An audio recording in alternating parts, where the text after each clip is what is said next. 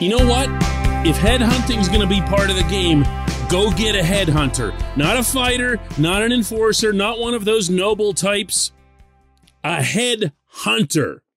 Good morning to you. Good Tuesday morning. I'm Dejan Kovacevic of DK Pittsburgh Sports. This is Daily Shot of Penguins. It comes your way bright and early every weekday. If you're into football and or baseball, I also offer daily shots of Steelers and Pirates, where you found this. The Rangers advanced to the Eastern Conference Final last night in Raleigh.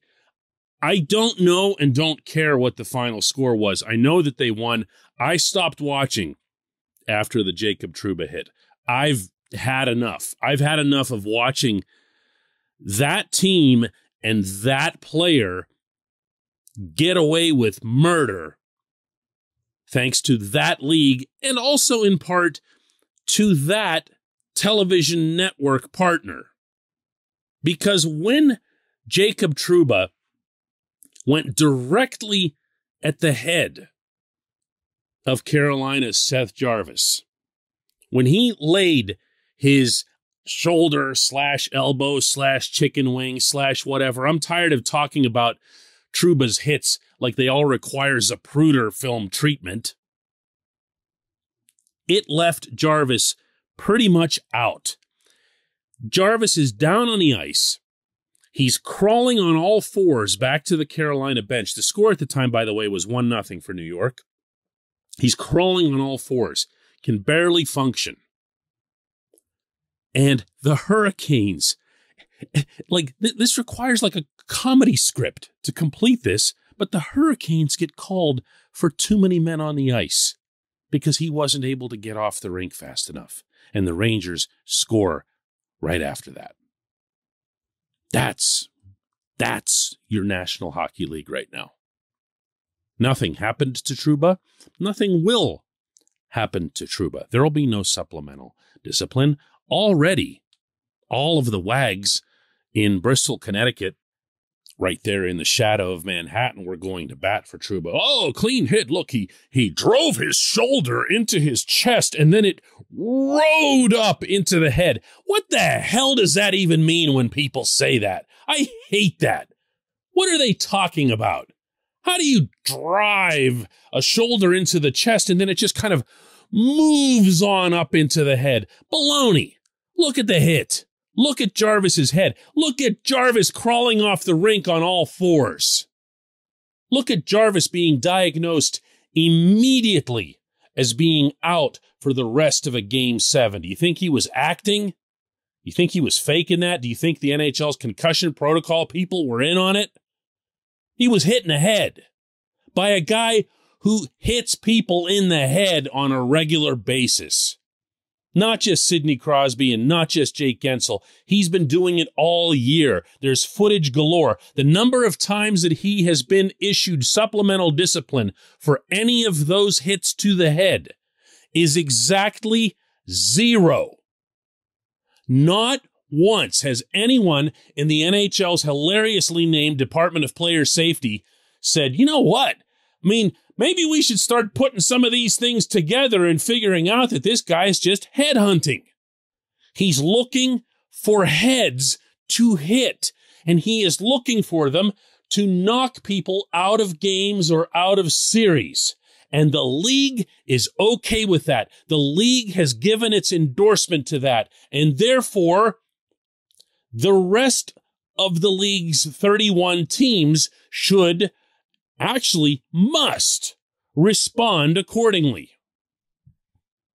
This portion of Daily Shot of Penguins is brought to you by the good people at the Greater Pittsburgh Community Food Bank, where they're committed to providing food for all of our neighbors in need across Western Pennsylvania. They, in turn, need your help. Find out how $1 can be turned into 5 full meals for those in need. Visit pittsburghfoodbank.org. If must sounds too strong, consider the alternative. Consider the Penguins just waltzing into next season, operating in a league that they know for a fact allows headhunting by the same individual. They are operating at a disadvantage. Now, you can say, oh, get yourself a Ryan Reeves or a fighter. Well, first of all, those guys don't even exist anymore. Reeves is a dinosaur. But headhunters, you can find yourself a headhunter. For that matter, you can teach/train a headhunter. Jacob Trouba was a pussycat when he was in Winnipeg. Wouldn't touch a thing. Softest defenseman you've ever seen. Gets traded to the Rangers. He's under Gerard Gallant.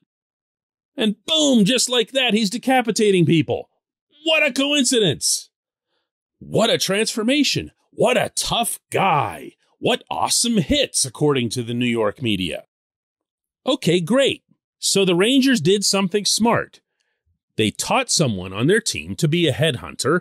He went out, he hunted heads, and helped his team advance to the conference final. So they were 1 year ahead of everyone else. Let's see what happens when the rest of the league, the rest of the conference, even just the rest of the division catches up. Believe me, I'm not, at least not in my own stance here, being over the top. I really, truly feel that if your team takes the ice in a situation where the other guys have the option to go at your best players' heads, and you don't have that option, you are operating at a distinct disadvantage. No hyperbole here. A distinct disadvantage. And you know what I'm talking about because you felt it through all 7 games of that New York series, that at any given moment, this clown was going to be able to go and just rip someone's heads off and not get punished for it and have no further deterrent toward doing it in the future.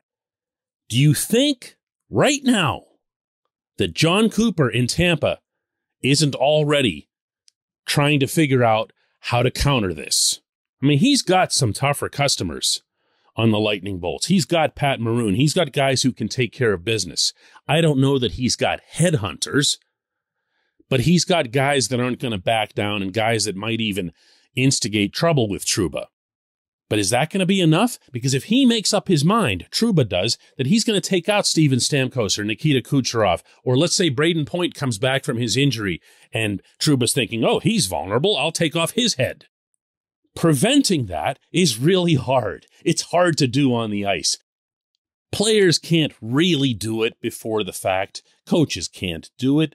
Even the on-ice officials, to an extent, can't do it. The only thing that works, and that has worked in the past, is really hard supplemental discipline, like what rightly and correctly happened to Matt Cook in his time with the Penguins. Cook was embarrassed on a massive scale. He was threatened with his career, not only by the league, but also by the management of the Penguins. And he was forced to change his game versus what's happening right now in New York with Trouba, where he's being built up as some kind of hero for deliberately going at people's heads and injuring them in the era of CTE. Oh man, if only those lawyers had done a better job when they went after Bettman in the NHL. But they didn't. When we come back, just one question.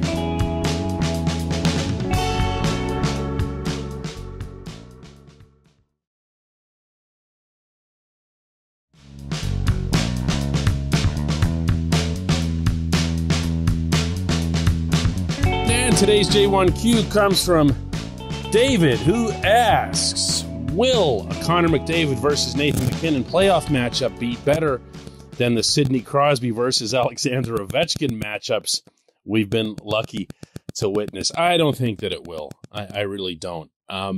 Not in terms of an overall brand of hockey. What made those Pittsburgh versus Washington matchups, and by that, I think, David, I can't presume here, but really don't have a choice, that you're referring to the ones from when they were both new.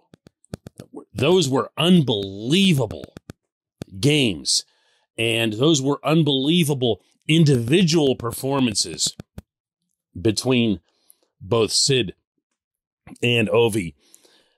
The ones that came later on, they were more about, not to keep talking about this today, but the thuggery and and everything else that went into the Capitals just trying to, beat the Penguins' brains in, and eventually the Penguins overcoming them until, of course, the Capitals overcame the Penguins for their only Stanley Cup in 2018. But the Sid versus Ovi matchups were the ones 10 years ago, and they were unbelievable, and they also were between two really good teams. Colorado versus Edmonton, to me, is not a particularly compelling head-to-head matchup. I see the Avalanche as basically scoring goals at will. Now, you can come back with an easy counter and say, well, of course, with McDavid and Leon Draisaitl and the way Evander Kane is playing, and even some of the supporting cast that the Oilers have pitching into the offense, Zach Hyman's another one. You can say, well, yeah, the Oilers are going to do that too. I'm sorry. There's just such a great deficiency on the Edmonton end when it comes to defending. And I think Colorado is at least capable of it. Colorado at least has guys back there. They've got Cale Makar. They've got Eric Johnson. They've got guys who can play back there. And look, I'm not a big Darcy Kemper guy, but I'll take Kemper over Mike Smith every day and Sunday, and then the day after Sunday. I do think some of these scores are going to be nuts, and I do think, I don't think, I know you're going to see some individual numbers between McDavid and McKinnon, not to mention, Draisaitl and Mikko Rantanen and Gabe Landeskog and a lot of guys that the Avalanche have too. But I really see Colorado as just generally, overall, at every position, being better and deeper than the Oilers. That doesn't mean they're going to sweep or anything crazy like that, but I think they're going to take care of business here. The Avalanche really, really, really need to be winning the Stanley Cup this year. Unless my other ideal scenario is that the Rangers win the Cup, but Gary Bettman goes to present the trophy to Jacob Trouba, who comes flying in there with an elbow, knocks out Gary, takes a trophy away from him, just so that everyone in New York can say that it was completely clean. I appreciate the question. I appreciate everyone listening to Daily Shot of Penguins. We'll do another one of these tomorrow.